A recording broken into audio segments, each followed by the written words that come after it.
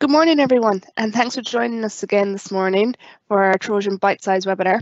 This morning we're going through SharePoint, and Declan Cooke is joining me again to go through the technical aspect of this with you. Just before he starts, a quick run through as always. If you do want to ask questions, you can use the panel on the right-hand side of your screen. And if you're having any technical issues, there's a troubleshooting page there as well that you can access, and hopefully that'll solve some of the problems for you.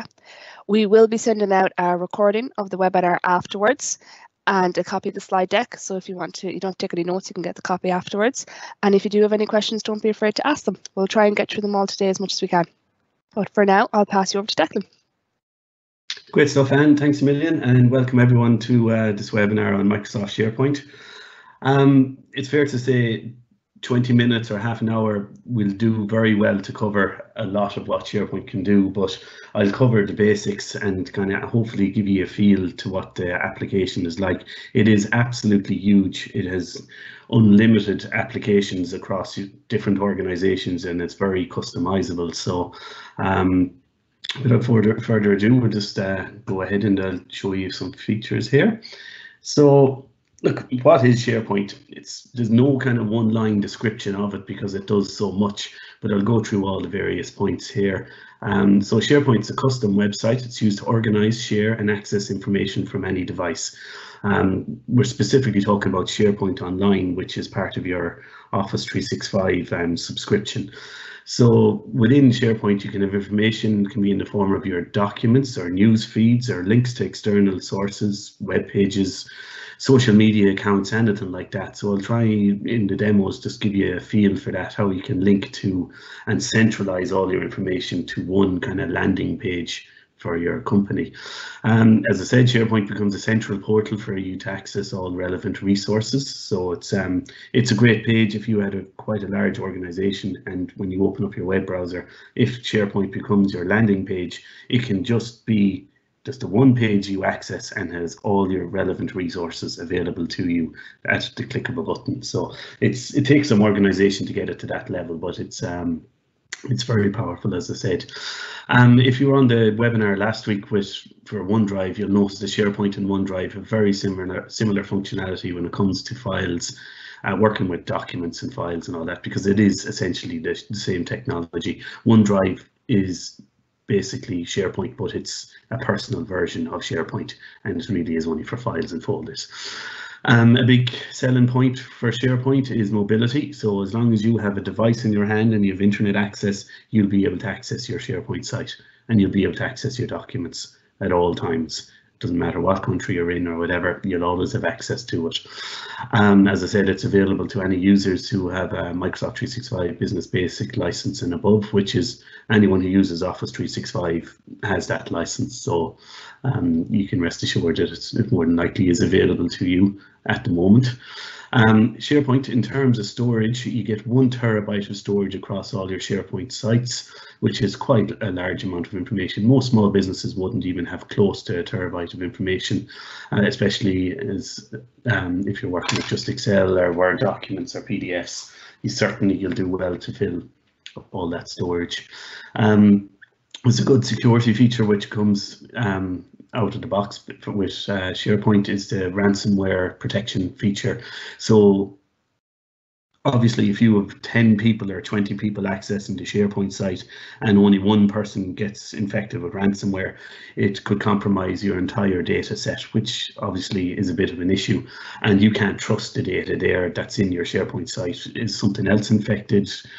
It's hard to know. Now, SharePoint does have built-in antivirus scanning as well, so it's unlikely to be compromised, but it's always good to have this feature, the rollback feature, where if you got attacked today and you lost all your information, was encrypted through ransomware or whatever, you could roll back the entire library to the way it was yesterday or a week ago up to the previous 30 days. So it's a very powerful feature, and it's not one you'd use lightly. You have to make a serious decision on it if you are going to roll back, but at least it gives you the peace of mind that your data is safe in the cloud there. As I mentioned as well, so it's available across all mobile devices, laptops and desktops, using the cross-platform file syncing technologies. A great feature as well is the online file collaboration. So if you have one Excel document or multiple ones, you can have multiple users in the one file at the same time, and you can track what they're doing and they can track what you're doing. And it makes it very easy just for file collaboration. Or indeed, if you're going to join us for next week's webinar on Teams, you'll see how we can take that to the next level. And Teams is built on top of SharePoint and OneDrive and everything else, so it's a good one to finish off. It brings all those technologies together. I'll also show you how to go through secure file sharing. Essentially, just you can share files among yourselves, or you can invite guest users who are external to your organization to come in and edit a file or view it or whatever you need to do with it. And I'll show you how to access your data either through an online portal or through the traditional way, through a Windows File Explorer, which most people are familiar with. And one final point on it as well, you're better off using the Windows 10 desktop client. If you're using Windows 7, it's a non-runner really these days. Windows 7 is out of support, so Windows 10 and using the files on demand features built into the desktop client basically means you have access to all your files over File Explorer, but you're not carrying all the files around on your device, because obviously it would be a lot of files in there. So the only files that get synced down are the ones that you're actively working on. So I'll demo that to you as well. If we continue on, so just what I'm going to cover today is logging into your SharePoint site, how to navigate or kind of use the breadcrumbs to go over and back and access different sites, how to follow a SharePoint site. So Microsoft call it following.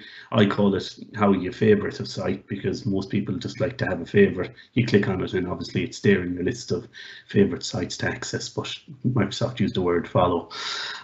Some use cases, if you are thinking of how would this apply to my business, you can have it for social events, for news and events. You can have a feed on the web page there there's announcements and events coming up, or you can link it, as I said, to your social media pages like Facebook, Twitter. You can bring in all those web parts and it'll be a very active page if you bring in content from all sorts of different sources to your landing page.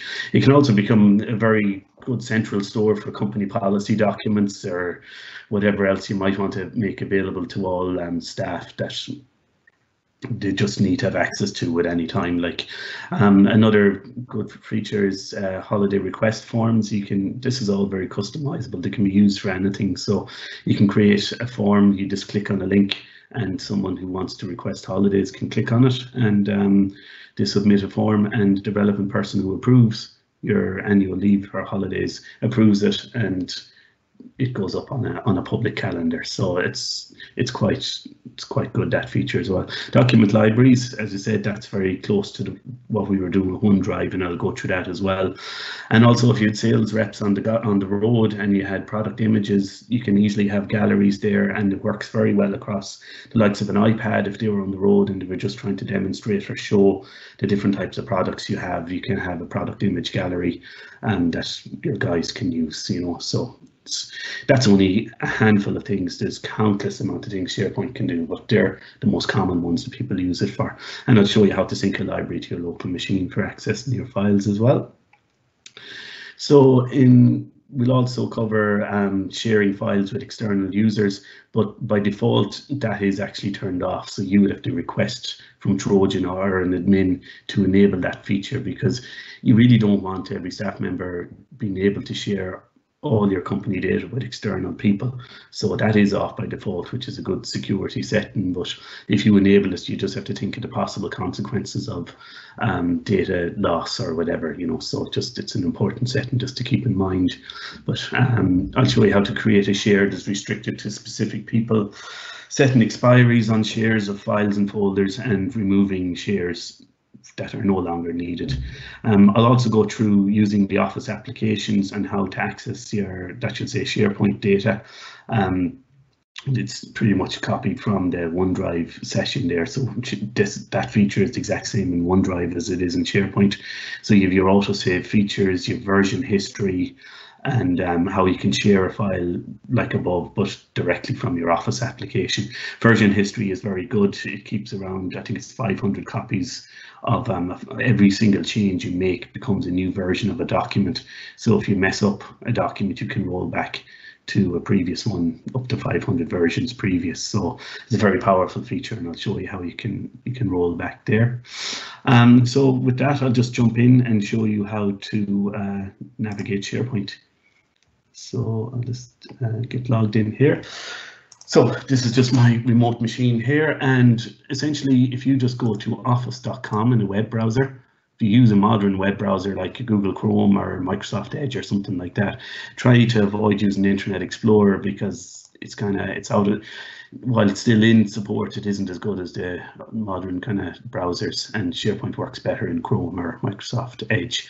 So when you log in here, you put in your email address and password to sign in, and you're presented with all your Office 365 applications. These are all the online versions that you get with your license. So in order to access SharePoint, you literally click on your SharePoint tile here, and it'll load it up here in a tab. Now, you don't have to come in this way. You can just save that link as a bookmark or a favorite in your browser, and you'll be able to jump to it straight away. But obviously you'd have to sign in directly in here, so you don't have to go through 10 different hoops to get to where you need to go. You can add them into your favorites directly, and it makes it easier to navigate.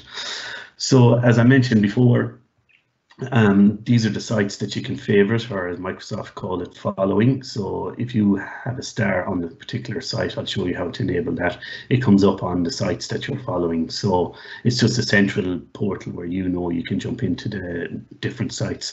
A lot of places only use one site, but larger organizations might break out sites to different departments, like for sales and marketing, or leadership teams, or different groups of people for purchasing, or whatever your requirement is. So there's no real limit on the amount of sites that you can create or use, but just realize the more you create, that means there's more administration in keeping them all up to date. So you might just settle on starting with one from the outset and let it expand as necessary going forward.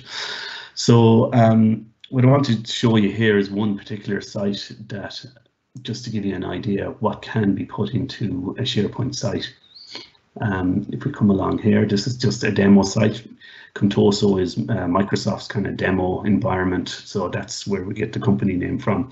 But you can have it kind of, the look and feel is very modern, like a normal website these days. You've kind of your navigation bar along the top, and you have your different menus, and you can have any link. It's very customizable. The admin can just edit any of these links here and point them to where you want to go, whether that's an external site or an internal SharePoint site, or even a file. You can have anything placed behind those links. So if you're thinking about creating a SharePoint site, just kind of think in your head how you want it to flow, the navigation, the links, how you want it all to come together, and what you want to display. This is known as this particular site is a communication site. There's another type of site which is known as a Teams site, but this is a communication one where you can have news coming up, relevant news to your organization, or events. So especially if you had like a social club or something like that, you can have your events here coming up, and they'll display when, say, if they're only 4 weeks out from coming up. So it's a constant reminder, and you can go in and look at the entire events list by clicking on see all. But you can have reports display on your main page as well here. So it literally is, it's kind of plug and play. You pick what you want to display on the website, and someone just has to manage what the content is, but it just gives you an idea of what you can do with it. Another feature, just as I mentioned before, about is requesting time off. So if you had a large organization and they report to specific managers, or you had to say the sales team wanted to request time off, you can give them a link here, which, just for argument's sake, is requesting time off. When they click on that, that'll bring them to a form which would look something similar to this, where I just created this yesterday, but you'd obviously, the forms, it's another part of SharePoint where you can just you can integrate a form into SharePoint where someone can just request time off. So you just fill in the 2 required fields, how many weeks you want off, and the starting date, and you submit that form. that will go as an email to the relevant person to authorize your annual leave. And it also gets placed into an Excel document so people can track people's holiday requests. Obviously, it's not just for holiday requests. You can have any sort of forms in there for gathering information from external sources, like what you'll see at the end of this webinar. We'll be asking you to fill out a form to give us feedback on this webinar and the other ones in the past as well. So like forms are very powerful as well, and it's just another example of where it all kind of sits into SharePoint, where it pulls all the information that you're working with into one central location. So that's a kind of a brief overview of how you can use it for something other than just documents and files and all that. What I might do is jump into your document libraries. This is where most people, if you are using it, you'll be more familiar with using SharePoint for just accessing your Word and Excel documents. So we have a sales and marketing team here in this Contoso company. And again, this is another separate SharePoint site, so it can actually be both. It can be news and events, and you can have quick links here on the right-hand side to different resources, like whether it be supplier websites or whatever you need to use, or as I said, you can put Twitter feeds and Facebook feeds in here as well, all customizable. But I'll just stick with going to your document library. So you click on documents here on the left-hand side, and this is essentially where you store all your files and folders. And you just see them there. It's nothing special, but like it's just very handy. But the big selling point, as I said, is you don't need to be in the office to access your files. You can be anywhere on the road. You can use a mobile phone with the OneDrive app, or you can use an iPad or a Galaxy tablet or something like that. They all have a SharePoint. The SharePoint app doesn't actually allow you to access the files, which is a bit of a funny thing. You have to use the OneDrive app to access the SharePoint files. So if you do download the SharePoint app, don't be surprised that you can't access your files. You have to use, as I said, the OneDrive app, because it's the application that's used to access your different files. So you can use your online versions of Word and Excel here to open up documents and edit them online as necessary. As per the OneDrive webinar, you may find that is very limited. You literally have only very few editing tools here. You can move things around, change colors and stuff like that, but the version of Word online is very limited. But it might suit particular users, but it's probably good enough just to get your content and to be able to read it very quickly without having to open it up or download the file. It's available there for you online, no problem. And the same with any PowerPoint files or Excel files or whatever. But one of the best things you can do is actually sync that library. If it's a library you use a lot, you can sync it to your local machine. So at least then you don't have to work within this web page. You can just use it the same way that you've always used it through File Explorer or through Excel or Word. And it just keeps the experience the same as what you've been used to over the years, because it is a big jump to start kind of working online solely. So it's kind of better to keep things locally on your machine. So in order to do that, like once you're in your document library, all you do is hit your sync button, and that'll call up the OneDrive client. Now I've already synced this library already, but what will happen is you'll get this company name, which is Contoso. That could be Trojan or anyone else, whatever your company name, and you see that little icon, that's the symbol for SharePoint, and the library that you're syncing down appears here. And you can see all the files and folders that are online, so you don't need to have this open or whatever. When you just boot up your laptop, your OneDrive little agent down here in the bottom right is constantly syncing these files.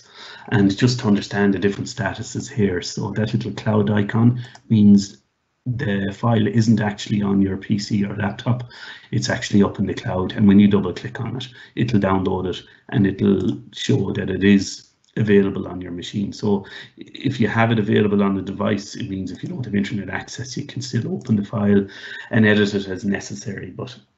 And when you get internet access again, it'll sync it back up. So that's your cloud icon status, and then you've got this kept available on your local device status here, and you see this little sync icon as well, sync pending. That's like that because I actually have this file open at the moment here in Excel. And so any change I make on this, it is always synced up to the cloud. And essentially what happens here is every change I make, as I said, is synced up. If other users are on that file and accessing that file at the same time, they will be able to see those changes live. So I'll try and demonstrate that here as well by, we'll just open that file online. So this is Q4 marketing analysis. So if I open up this file here online, just gives you a very basic introduction to how file collaboration works.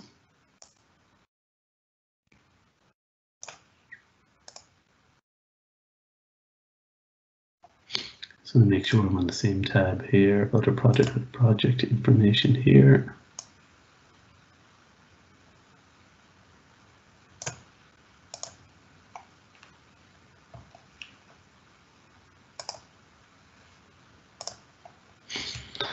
And as per usual, when you try and do something live, it doesn't work straight away, but it might come along there anyways. But essentially what you would see here is I'm online and I'm in this cell here. But when you're in Excel, you would see that you can see my username up in that cell and it's working away. But look, sometimes it takes a while, depending on broadband speed and all that, to update the different changes. But I'll try and put in a value there and see, does it work? But might go in up online straight away, it might not. We'll come back to that in a second anyways. So look, that was a bad example, but at least you kind of get an idea that multiple people can work on the same file at the same time. I want to also show you how to share files and folders from within your SharePoint library. So at the moment, none of these files are shared with people, but you can share a file directly with a person, literally by right-clicking on it and go to share.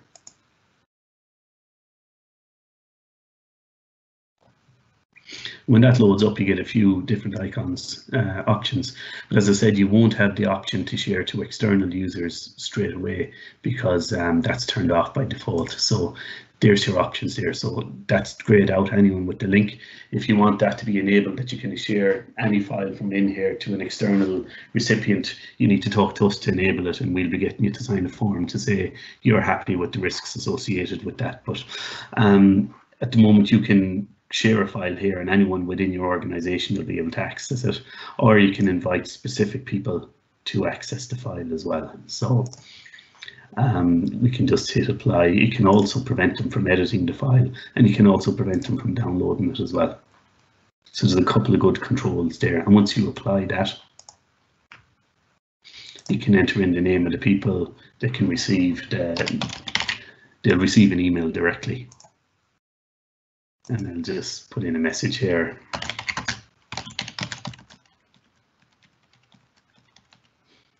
And send it.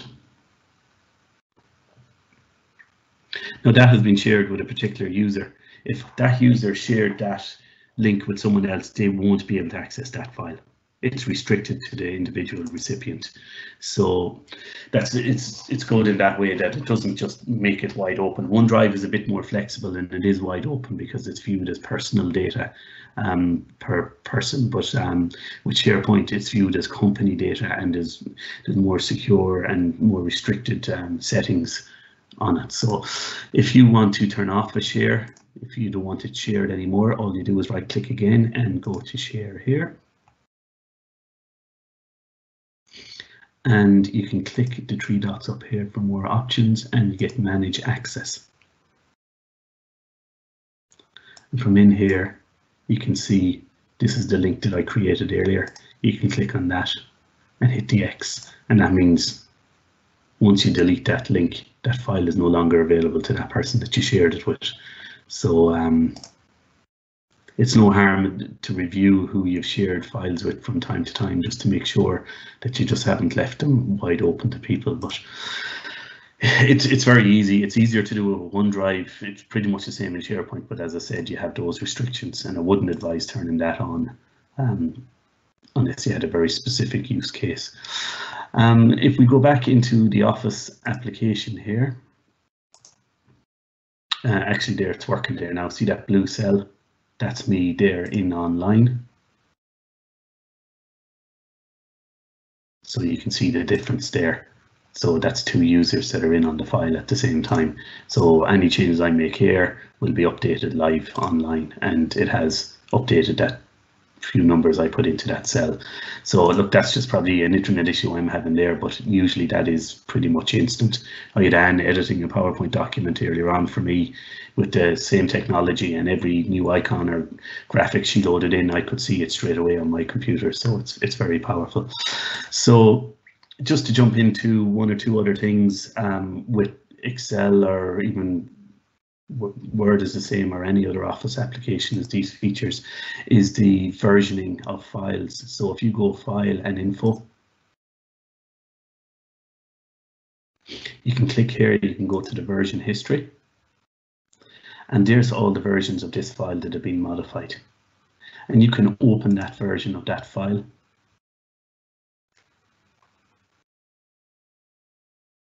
And you can compare the information. So if you do happen to delete an entire tab at the bottom, you can copy it out of here and copy it back into the live document. Or your other option is to actually just click the restore button, and that restores this document as it is in this state and overwrites all the live versions of it. So as I said, it'll keep up to 500 versions of the file, and it's different than your kind of undo button, where the undo button only works while you're within the document and working on it. But if you close that document, you can't undo any of the changes anymore. So that's where your version history comes in, and you can control all your history and recall all the changes. And you can also see who edited the document as well. So if you can blame someone for ruining an Excel document you spent weeks working on by just looking at the last person who edited the document. But I wouldn't recommend attacking someone on that basis. But you know, it's a handy feature that you can use. And also just to keep an eye on up here, you see this auto save option up here in the top left. Make sure that is on at all times. If you turn that off, it means you're not syncing live up to the cloud anymore. So if it's off and someone else is working on the file elsewhere, they'll make changes, but they could end up making a change in the same cell that you're working on, and you'll end up with 2 documents because there's a conflict of information there. So always leave autosave on, that it's always up to date and all changes are synced across all users all the time. Otherwise you'll end up with a bit of a mess trying to merge documents, and that's not really where you want to be. So look, a lot of times you mightn't be even having multiple people on a file, but it's good. Autosave feature is great. If your laptop crashed, it'll be bang up to date in the cloud to get your data exactly where you left off, so you don't have to worry about saving the document as you go. So every change is automatically saved. And also the last feature then as well is to share a file the exact same way as what I showed you from Windows Explorer. You can go File and Share, and you have all the same sharing options from in here as we did with File Explorer. That you can send it as a link, or you can send it as an email, or you can just send it directly from within this little sharing portal as well. So there's some of the features there. I hope I can't really get in too in depth because I'll be here for the next 2 days trying to show you every feature that's available, but they're the most used features that are available within SharePoint in terms of file collaboration and using the SharePoint site as a news feed or whatever. It's all very powerful stuff. So hopefully you'll be interested in using it, and if you have any queries, just give us a shout on it. I just want to go back to my presentation here just to show you some final points on it. So we've gone through all those different options here. In addition, and some very good features here, but they may not be in your as part of the license that you currently have with Microsoft Office 365, but you can enable these features. So SharePoint basically is great if you're in a regulated environment. So you can turn on auditing and governance, and you can really control who has access to what, and you can get down to the auditing level. Basically tracks every movement everyone makes within the system, and you have full history of access and who has access to your files, who made what changes, all those auditing features are available as well. There's another feature as well called data loss prevention, where this is very powerful, and I can see this taken off in a lot of places, that if you go to your document library, you can put on particular labels onto documents that you could mark them as sensitive documents, which would prevent people from downloading them, which would prevent, because you put in policy rules which prevents this stuff from happening automatically. You can prevent people from downloading them or attaching them into Outlook and sending them off as an email. If they try to do that, they will get a warning to say you're trying to share some sensitive company information. Are you sure you want to proceed? Now you can put a policy in there that automatically blocks that, or you can put a policy in that warns the user, but also would email the relevant compliance officer in your organization to tell you that the user has just shared some sensitive information. So they're very powerful. Like you're really getting down to kind of GDPR sort of stuff there, that you have total control over your documents, and it's to prevent the leaking of information, whether that's maliciously or whether it's accidentally. It doesn't matter. The policies will control that. Automated file versioning. So we touched on that briefly as well, where you have up to 500 versions of a file, and you can keep track on different files. You can also check out documents and create actual versions like V1, V2, and you can validate documents as well. And this is the feature here I was talking about, where you can have integration with Forms or Power Automate, or Microsoft. It used to be known as Microsoft Flow. So with Forms, obviously, you've got the holiday request forms or any other use cases you can think of. It's all very customizable. With Power Automate, you can have particular things happen automatically in the background. So it's kind of like a flow chart. So if you perform a particular action, it will perform another action. Like if you save a document, it may email 5 people to say you've edited that file and it's now up for review. So it might request people to review a document or something like that. But there's countless amount of things you can do with Power Automate and Microsoft Forms. So it's worthwhile kind of investigating that to see if it would fit into something you might want to do with your organization. But always start with SharePoint at the basic level and build it up. Don't attempt to do it all at once, because it'll be very overwhelming. Some limitations and considerations, and then I'll wrap up after this. So when you're syncing your document library, it isn't ideal for use with AutoCAD or any other drawing applications, because they use other types of technology, and certain bits of files might not be all located in the one location. So you could have broken paths within a drawing document or anything like that. So it's not recommended at the moment for use with AutoCAD or any other those design applications. Windows 7, well, because it's out of support with Microsoft, and you're not going to get any more security updates, that should be reason enough not to use Windows 7 anyways. It also does not support the files on demand feature, which I think I didn't cover there, but files on demand with OneDrive basically means you can have all your files available to you on your laptop, but it only downloads the files you're actually using, so it's not taking up any space on your hard drive. So it's a very cool feature. Just to consider, if you're considering moving or migrating to SharePoint, just consider how good your broadband is. Like it will work fine with your data up there on a poor internet connection, but getting the data up there can be the issue. So if you're migrating up gigs and gigs of data, if you're planning to move it yourself, just talk to us and we'll come up with a migration plan that we can get it moved without kind of killing the internet connection for the rest of your business. And then the two final features, then you've 30 days to recover a deleted file. So if you delete a file, you've 30 days to pull it back from the recycle bin. You can do that yourself, But if you don't notice after 30 days and you notice the file isn't there, you have another 63 days to recover that file, but you need to talk to us in Trojan to recover that file from the administrator recycle bin. So essentially you have 93 days to get a file back if you delete it. But on top of all this, I'd recommend that you go with another cloud backup, which backs up the SharePoint site to another location. It's kind of a belt and braces approach. Look, Microsoft say they'll never be down, but you can never say never. So you have to keep that in mind. So look, there's some resources. You'll have these files, this PowerPoint deck at the end, you'll be emailed out to you, so you can follow these links and have further look into SharePoint if you want. And if anyone has any questions, fire them up there on the screen and I'll try and answer them, or if not, we can wrap That's up. great. That's great. Thanks, Declan. I know we went a bit over there this morning, but I did get feedback last time that we had rushed through it a bit too much with the OneDrive, so I wanted to give you some time there today. Okay, no, that's perfect. I will add the icons into the presentation that you were going through on the File Explorer, because I know sometimes they can be a little hard to see when they're on the screen. They're quite small, so I'll add those into the PowerPoint with the definition beside them so that you can see them in bigger vision when you get the email from us today. And also, I know Declan mentioned forms there as well a good bit, and we haven't done a webinar on forms. If anyone would like to see that in more detail, do let us know. We can always run a webinar on that and show you how to use that a bit more.